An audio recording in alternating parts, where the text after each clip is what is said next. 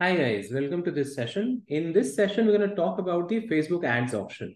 So the Facebook ads system is based on an auction system which runs at the back end, wherein millions of ads compete with each other to win a space on the Facebook page. So the Facebook ad auction happens to determine which will be the best ad to be shown to a user. Now, this really helps the advertiser and the business as well, because we are able to show the most relevant ad to the relevant audience on the Facebook network. So when we look at the auction which is happening, this is continuously happening across the whole family of apps of Facebook. So billions of auctions happens on a regular basis based on looking at different factors which they have.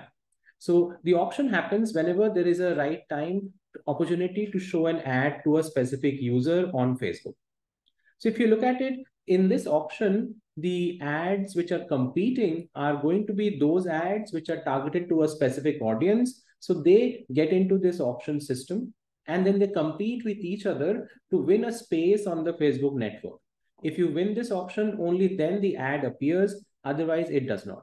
This auction is going to be very dynamic in nature, in the sense that there will be different competitors every single time when you enter the auction. So the chances of you winning purely depends on certain factors which you will be able to win the auction out here. So in this auction, if you look at the factors, which is how the ads win, are going to be three main factors which Facebook looks at, so which is what they call as the total value. So the total value is dependent on advertiser bid, which is the amount of money which you are willing to spend on this auction to win it.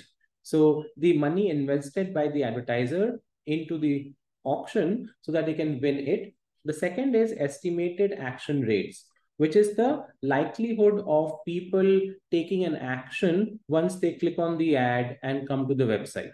So Facebook looks at historical performance data to estimate what are the chances of people clicking on the ad and visiting the website and taking some desired results. And in addition to this, Facebook also looks at user value. User value is going to be a factor wherein Facebook looks at the quality of the ad. How relevant is the ad for the user who is seeing it? So these three factors put together produces a total value.